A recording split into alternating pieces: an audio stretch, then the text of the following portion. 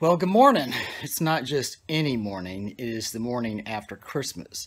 So if your Christmas morning is like mine, then you probably have some trash like this. So guys, the good thing is, not only is it the day after Christmas, but it's also garbage day. So let's take out this garbage before we start talking about this next project here.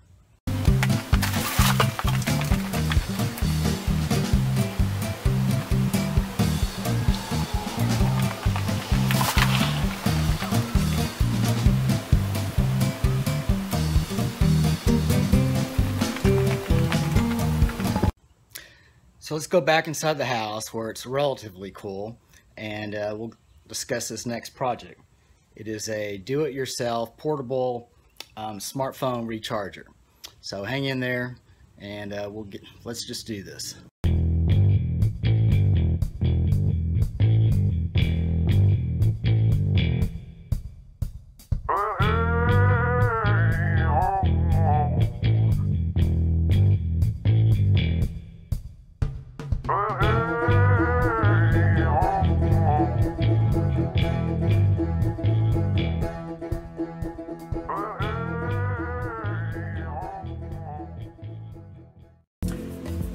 So guys, here's the other part to the story. A while back, I guess a couple of months ago, I took a trip to the Bass Pro Shop. And in there I just started taking pictures of stuff and uploading it with little funny sayings or whatever. And I came across this portable power pack for your to recharge your cell phones, your smartphones, maybe small tablets, stuff like that. And the pricing, as you can see, let me see if I can zero in on some of this pricing. It was all the way up from like $40 to almost $70. So and then one of my friends came down in the comments section. Here's Teresa. She says those prices are crazy, definitely check out Amazon. Well, I'm definitely going to do that, but anyway, I decided that, hey, a friend from work already sent me a little video of this. It was a do-it-yourself, you know, little power pack, portable power pack to recharge your own cell phone. So as you can see here, he's taking that car adapter, he's yanking it out. The guts of it are electronics. He has a 9-volt battery clip. He's going to solder those two pieces together, and then he just kind of jump ahead if I can. That's after his soldering job. I just got a candy box, looks like an Altoids, and he starts punching holes in it to make a bigger hole to stick your the connector to your adapter, your charger adapter in. And then of course after that he just you know, he tapes everything in place. I have a better idea for that. And then of course at the end of the video you see someone charging up their smartphone there.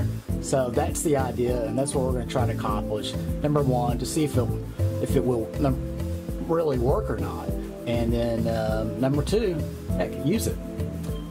So I'll see you in the workshop or my garage.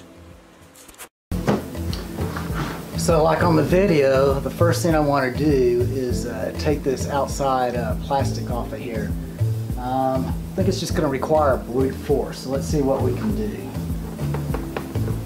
I'm just going to use a screwdriver, and hopefully I don't stab myself.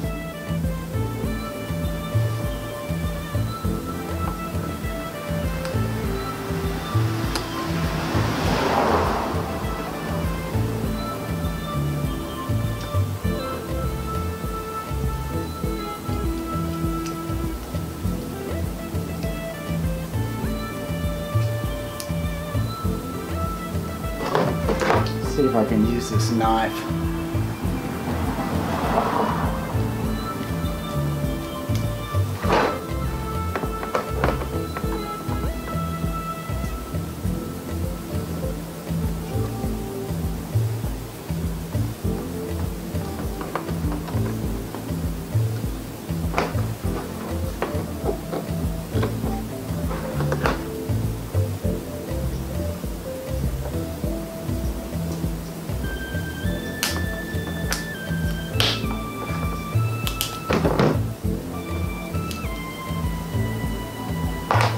Okay, got it off.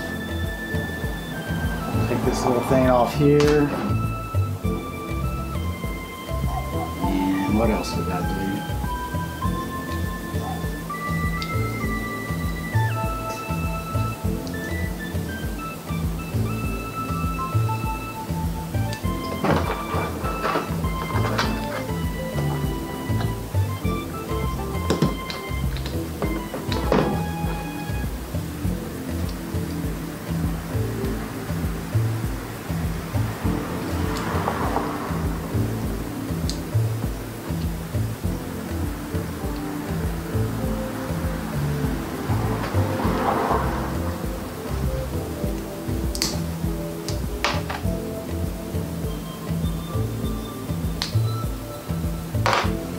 Got it.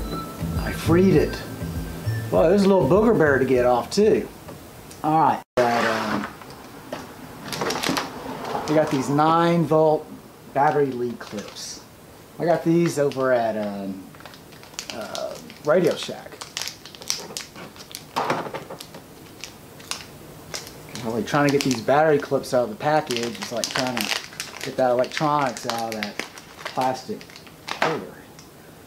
So these leads are already nice and ready to solder onto here. Looks like we could possibly solder the positive, or the red one, to the spring. I'll cut down the spring, and the black one, of course, will go on one of these.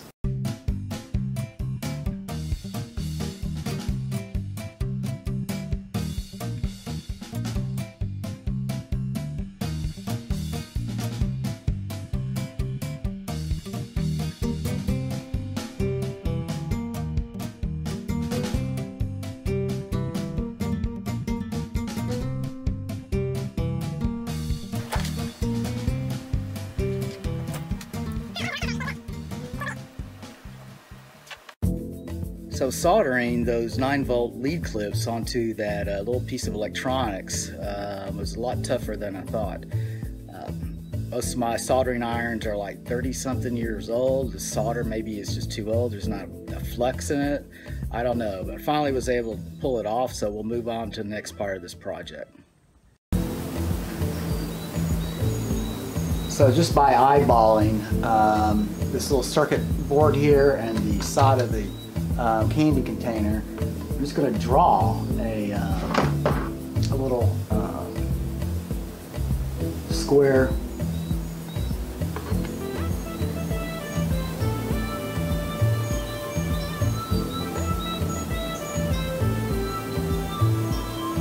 this is the part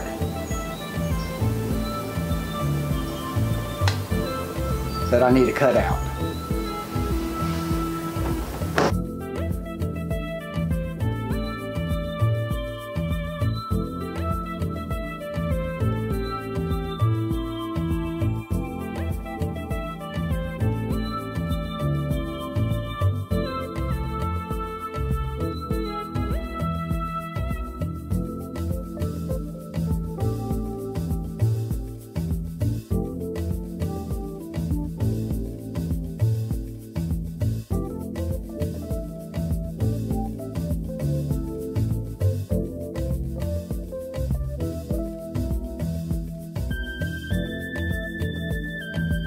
So as you saw, I used a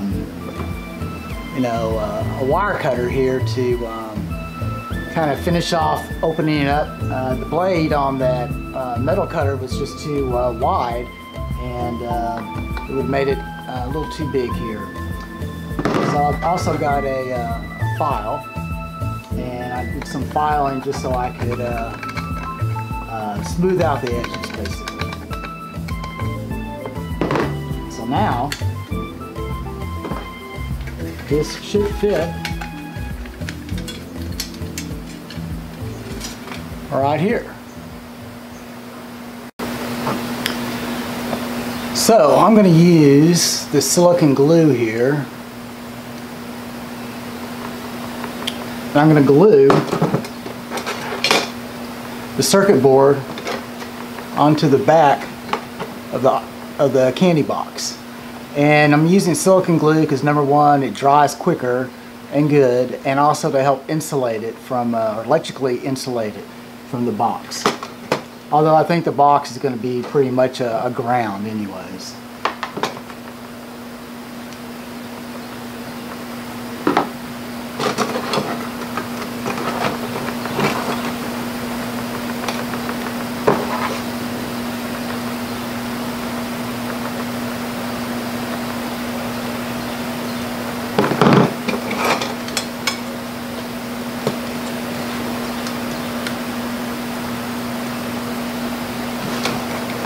We'll set that in place and let it dry.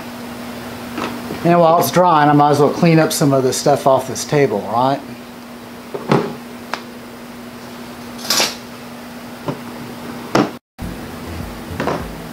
So as you notice in that little video clip on Facebook, the guy who made his own do-it-yourself, he had an extra battery for a you know, replacement. And there's just really no room in this thing here for an extra 9-volt battery. I don't know how he did it. Maybe his little electronic circuit board was smaller than mine. I don't know. But when I was at Radio Shack buying these 9-volt battery leads, I noticed that they had some of these 9-volt battery clips. So I'm going to go ahead and use silicone glue and glue the battery onto the top to give it some more, just make it more sturdy basically. So I'll just, oh by the way, I've already plugged in my battery as you can see. So I'll put on the battery clip here. And then on the bottom of this battery clip, I'll just put on some silicone glue, generous amounts, and then just set it on top here and just let it dry. And the circuit board is still drying, and then I guess in a few hours after it dries, we'll give it a test drive. In fact, we're going to test drive using my old iPhone. I guess this is like an iPhone 3 because I'm not going to test it out on my iPhone 6, right? I use this one. So we'll play around with this one, see if it works. And if it blows it up, hey, no problem. I wasn't using it anymore, right? Okay, folks, as you can see here, it is charging. For those who know the old iPhone charging icon up to the upper right, you'll see that it's charging. We'll come back in about another hour and see how it's doing. Remember, it's about only 2/3 or 1/2 of the way charged.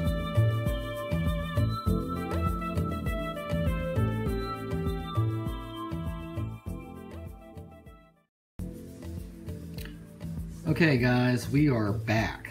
Let's zoom on in, and we are fully charged, but I'm going to be honest with you guys, it took about 2 hours to go from 1/2 to 2/3 charge to fully charged.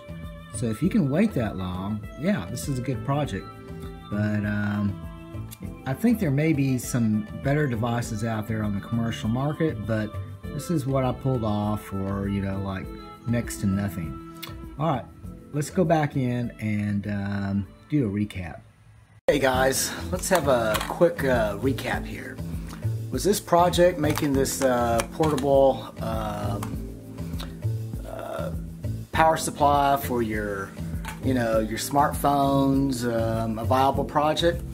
Well, I think so. It may not be for everyone. You got to remember, you know, a long time ago I was into electronics and I had all this, well, as you saw, you know, soldering irons and stuff like that. So if you're into that type of stuff, yeah, go for it. But definitely, if you're not into electronics and stuff, don't go out and buy it because, you know, it takes some experience to use. And as you saw, my old soldering irons, they're pretty old, and I probably need to get them replaced, and all that solder is probably no good. So, you know, it took a lot of patience to get it all soldered. Now, I was fine with testing it out on my old iPhone 3. I don't know what you do with those old iPhone 3s anymore, except maybe turn them into an iPod or use them as an iPod, but I don't have any problem in using it on my iPhone 6 now. So we'll go from there, and I hope you learned something. If you have the knowledge and the tools to do this, yeah, go for it. But if you don't bother with it.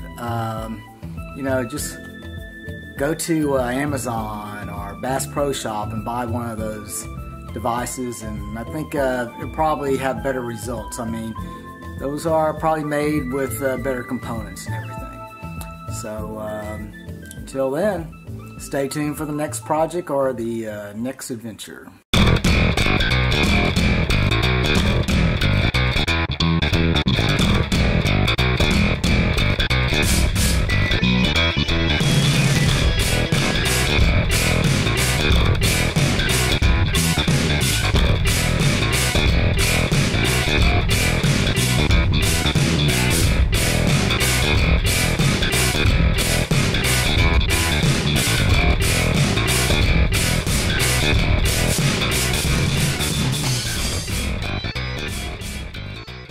I'm Francis Kiefel, and I approved this video.